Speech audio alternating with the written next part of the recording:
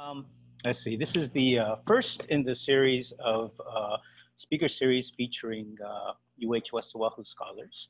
And this first one is entitled, I've Got the COVID Blues.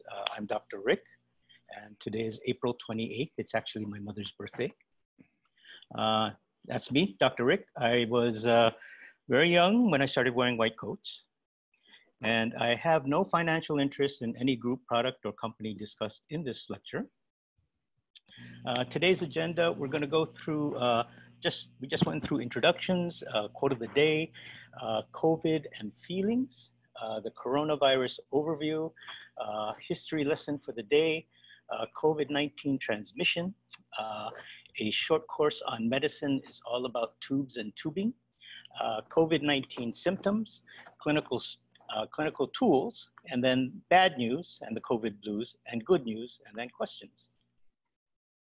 So the quote for today is, "The ultimate measure of a man is not where he stands in moments of comfort and convenience, but where he stands at times of challenge and controversy." And certainly for all of us today and everywhere in the world, these are times of challenge and controversy. Today, there are over 3 million cases, 216,000 deaths. In the United States, 1 million cases and 58,000 deaths. And in Hawaii, we have 607 cases and 16 deaths, which relative to the numbers you just heard is not so bad. So we talk about feelings, we talk about COVID.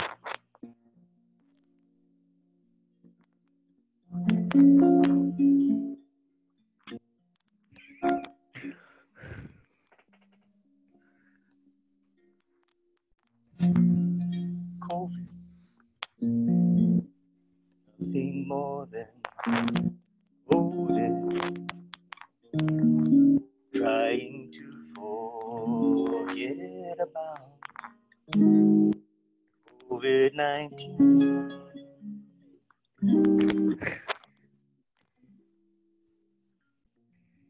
Teardrops rolling down on my face, trying to forget about COVID-19. COVID, for all my life I'll know it. I wish I never met you, germ. Please never come again. COVID, oh, COVID, oh, COVID, COVID-19. Okay. So an overview. There are basically 7 different kinds of coronavirus. This is distinct from influenza. And the first 4 that you see there, the alpha and beta, those are real mild. And the important thing about those, they're endemic, meaning that they're found all over the world. And most of us have had a lot of them. Those last 2, MERS and SARS, they aren't endemic. They actually cause epidemics. And here is a kind of a comparison of COVID-19 with MERS and SARS. So you can see this has only been over the last 18 years that we've been discovering these new viruses, corona type. The SARS was in 2002, MERS was in 2012, and then COVID was just started last year. And you can see some of the comparisons there. It's really humbling when you begin to see the numbers of deaths that were in MERS and SARS compared to what's happening now, yeah, and the number of countries. So right now we are in a pandemic. MERS and SARS were an epidemic, and The other four are endemic. Some of the thinking is that COVID-19 has to become or will become endemic in time. So it'll be in our system, it'll be in the world forever, basically, and we will always be catching it. That's why becoming immune to it is very important. So the history lesson for today, the 1918 Spanish flu, 675,000 deaths in the United States and 50 million deaths worldwide. Day zero, March 4th, 1918, and the first infected person was in Kansas, USA. So it is a misnomer to actually call it the Spanish flu because genetically they've traced it back to Kansas, and especially to an army barracks in Kansas, and that's kind of how it spread out. So after only 40 days, 20 million people became infected and 20,000 had died. Here's some pictures from back then. So these are the heroes that risked their lives. This looks a lot like what we were doing in New York in some of those big stadiums. And now basically Philadelphia had a population of about 1.7 million and an additional 300,000 people that had come into the city to ramp up for World War I. Unfortunately, at that time, 75% of their surgical and medical staff were overseas for the war. Their first case was September 18th, and it was reported in a shipyard. In St. Louis, they had this guy named Max Starloff, who was the health commissioner then. St. Louis's first case was October 1st. And by October 5th in St. Louis, they had 500 cases. So within 4 or 5 days, Max had closed off all the schools. The next day, in September 19th, when the first reported case in the shipyard, 500 sailors became ill. But unfortunately, what Philadelphia did is 10 days later, they had a parade to support the war effort that was attended by about 200,000 people. As that was happening, after that, you can see that in St. Louis, they closed everything. They closed factories, they closed stores. Everything was closed, basically. And you can see the result. And this is why the stay at home is so important and why social distancing is so important. Just the fact that you can affect the curve and what they talk about flattening out the peak. People made masks back then. So, 100 years later, there's no difference. And they really did make people wear masks. I mean, a policeman shot a guy for not wearing a mask. This is kind of sad. These are graves of 3 kids, basically. And then this is even more sadder. They had a lot of babies that died that they didn't know who they were. Now, COVID transmission, this one's really easy. COVID transmission is that. Okay. Basically, droplets, air droplets that you can breathe, cough, or contact and catch COVID. The transmission cycle, you can kind of see starting at the top, we're talking about bats having coronavirus, going to some kind of intermediary, all right? And they're thinking it might be a pangolin, not so sure. But after that, it goes into the human through direct contact. So that's why the wet markets in Wuhan were so critical. I actually saw my first patient from Wuhan on January 20th, and we had to clear him because he had been in that area. Fortunately, he and his family didn't go to those wet markets. So once somebody has it, the air droplet contact, you can see at the 5 o'clock position, incidental host, and then going to the hospital. This is a concept that is good to know. It's called R0, and it's an R with a 0, and it's the basic reproduction ratio, which tells you how many new people an average patient spreads the disease to. Now, the R0 is important because we can predict how far and how fast the disease can spread. If you look at influenza, the R0 is 1.0, both strains, A and B, And what that means is if I have it, I usually only give it to one other person. For SARS, the R naught was 2.5 to 3.0. So one person could give it up to 3 people. And COVID's kind of right there too, 2.0 to 2.5. I put measles in there. It's 12 to 16, basically because we still are having problems with measles. And this is why it's so infective. The droplets, COVID droplets can go, that's the 6 feet thing. Well, measles is 100 feet. And it can last for over 3 hours. So one person can ultimately infect 16, and that's why it spreads so quickly. And that's why it's important to get shots. This is what an R naught of 2 looks like. So you can kind of see how quickly one person giving it to another, those guys giving it to another, that it can spread. And the R naught is really important in, if you've heard about those meat packing places where they're standing right next to each other, they actually got infected really quickly.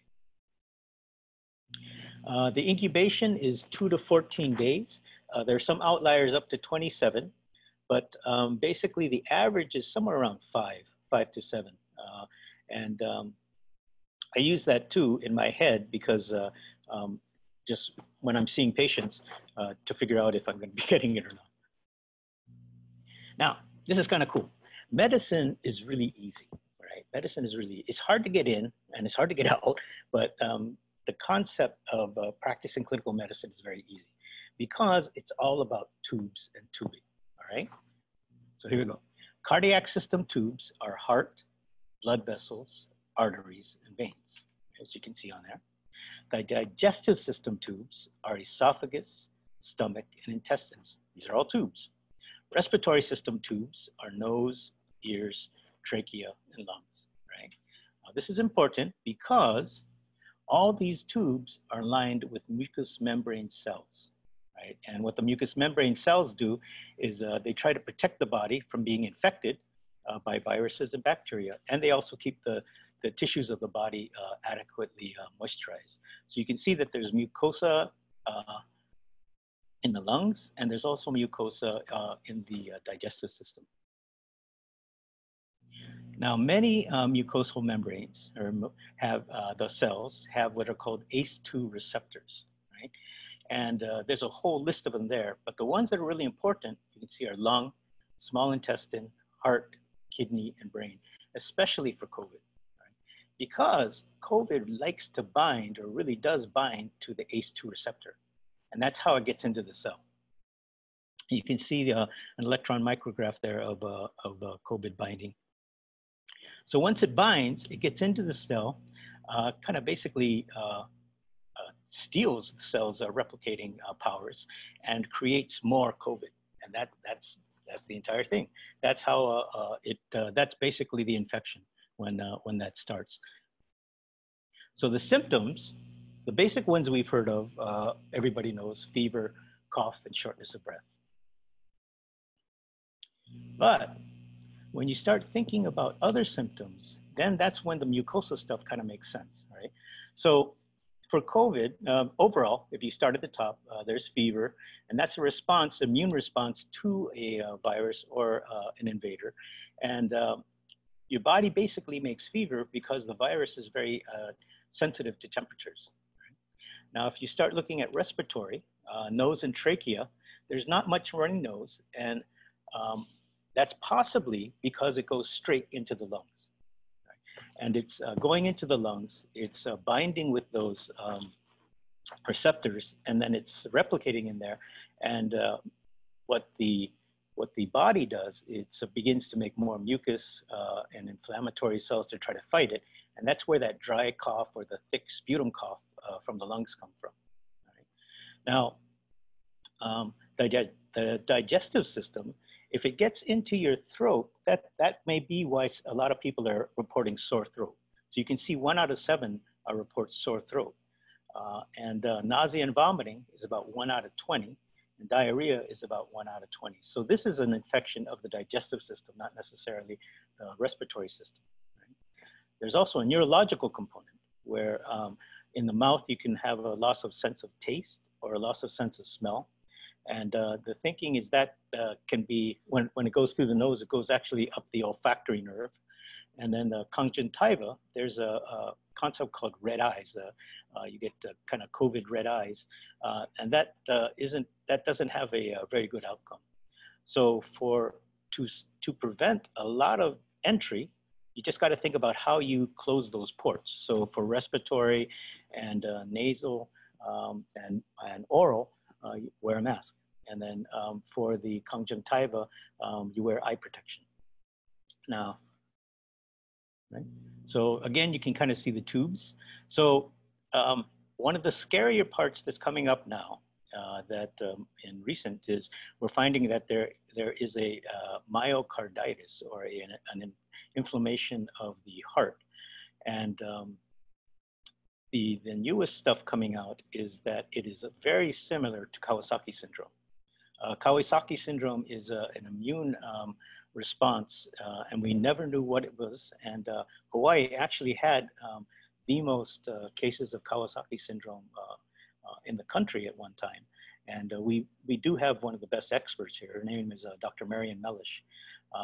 But it is an inflammation of the heart, the blood vessels, the arteries. And these kids, you can tell they have red lips, they have red eyes, and that's all that inflammation that's happening when the binding comes. The digestive system, esophagus, stomach, and intestines, same thing. When you have swelling and inflammation and attacking the digestive system, you're going to have digestive system symptoms, vomiting, diarrhea, and nausea. And the respiratory system, we know about trachea and lungs. So overall, fever is the biggest one. All right, dry cough is the second. Fatigue is third, and then you can kind of see the shortness of breath is next, and then a lot of other things can happen at the same time.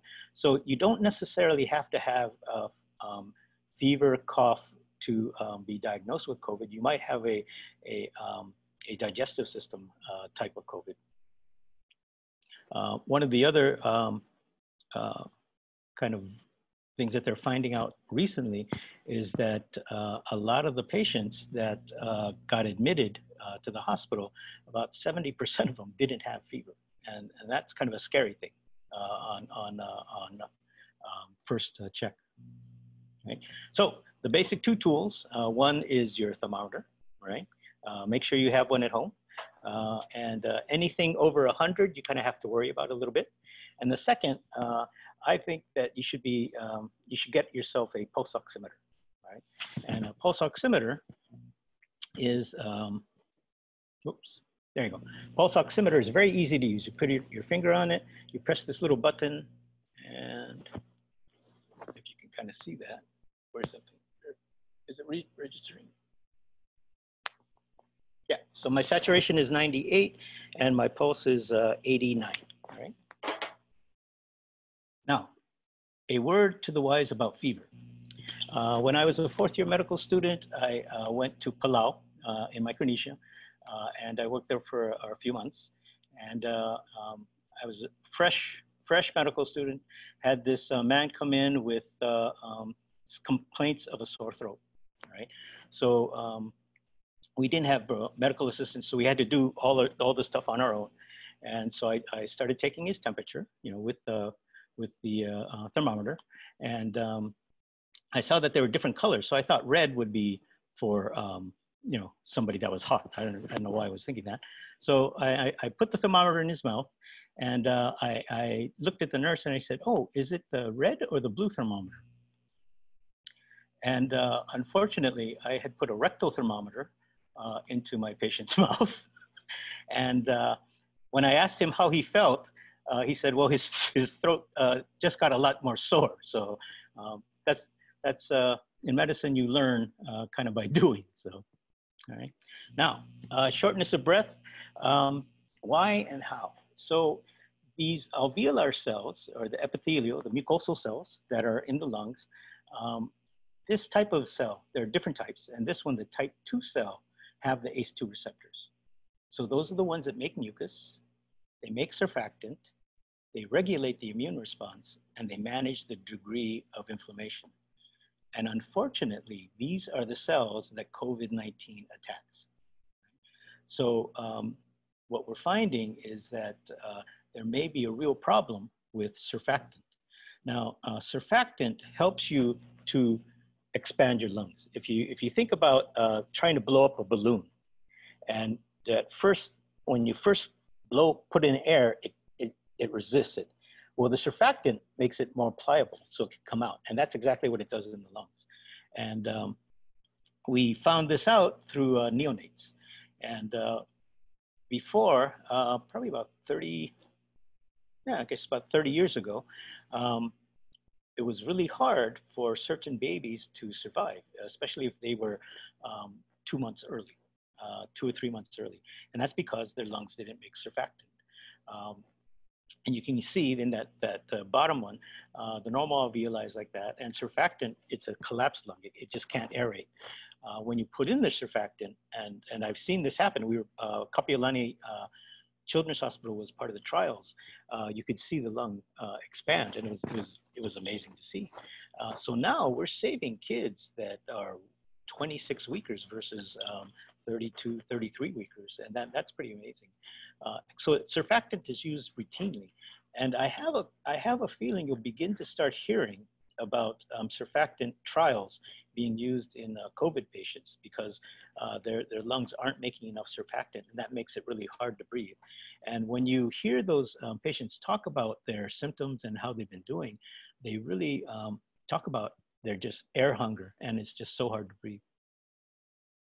Now, clinically, if we look at the CT scans of COVID-19 patients with pneumonia, an interesting thing is that the virus attacks the outer portions of the lungs. So you can kind of see on the upper left, those lighter areas is where the COVID is. And then on the bottom, you're looking right at it. You're looking right at it. So with the stuff that we have now medically to diagnose, we can do good diagnosis, but unfortunately we don't have such strong treatments. Clinical tools that are used, the pulse oximeter, right? So the bad news is that there's no immunity, no pills, and no shot. Right? The mortality is kind of in between. So mortality right now is about 3.4, so 1 out of 30 pass away. Influenza A was 1 out of 1,000, and you can look down there at Ebola, and Ebola was 9 out of 10. That's why it's such a bad disease. And then the second thing is we need to expect 3 waves.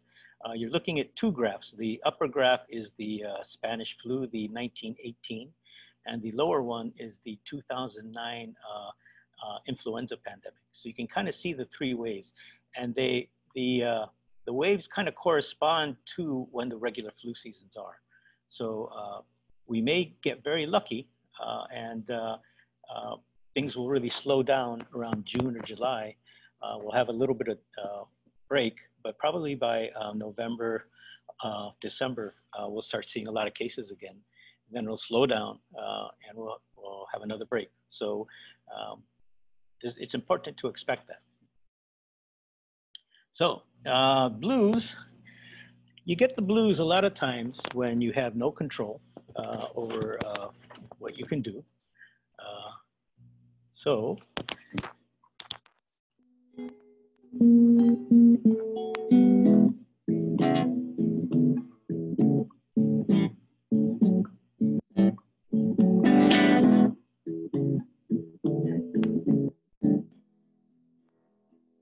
I got the COVID blues all through my mind.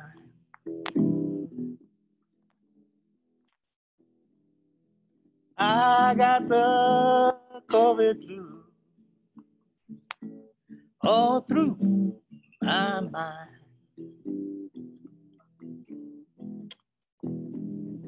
Well, COVID's got me worried all the time.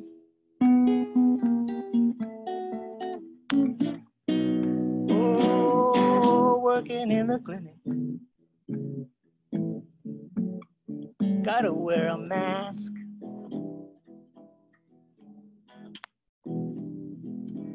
Oh, just to get a new one.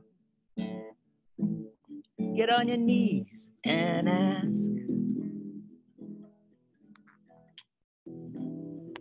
With cases spreading and surging, ooh, PPE's gotta last. Oh, Macy's, Ross and Nordstrom, all are closed.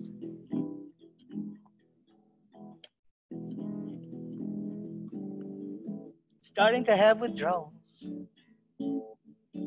No new clothes. With eating instead of shopping, I can't see my toes. Well, tomorrow's got me scared, 'cause the bills are gonna be due. Forced to do telemedicine, I don't even have a clue. I got the COVID, I got the COVID blues. Well, COVID's got me worried, and now I'm feeling all used.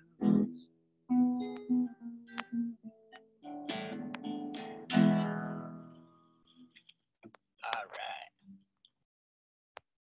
Okay, so the good news, all right, is that there will be another noisy time between classes.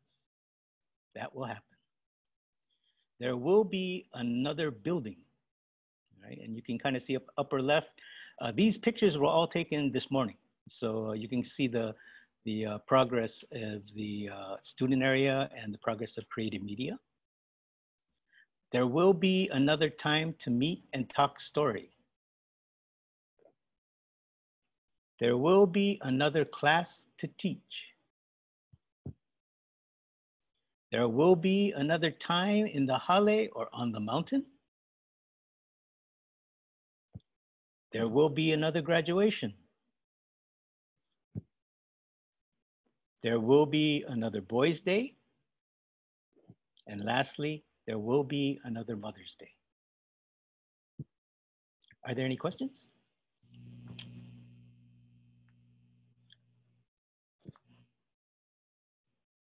All right, thank you very much. Lynette asked a question in the group chat. Which wave are we in now? We are in the first wave. Yep, so we have 2 more to go. Mentally, what I'm preparing for is fall, or probably, I'm thinking July 1st of 2021, in terms of feeling that we probably will have it semi under control. And a lot of things have to happen though. I mean, we need a lot more testing. We need a vaccine. We need a lot more treatments. The scary part of this is that it changes very quickly, and it's a really sneaky virus. The New England Journal just came out with an article about people 25 to 35, 40 years old dropping dead from cardiac complications. And a lot of the things that we thought were foundational aren't. You know, the young aren't as protected as we thought they were. And the virus is a little bit more transmissible than we thought it was before. Any question? All right. Well, please tune in for the next ones coming up tomorrow, and I will see you guys around. So aloha, salamat, and mabuhay.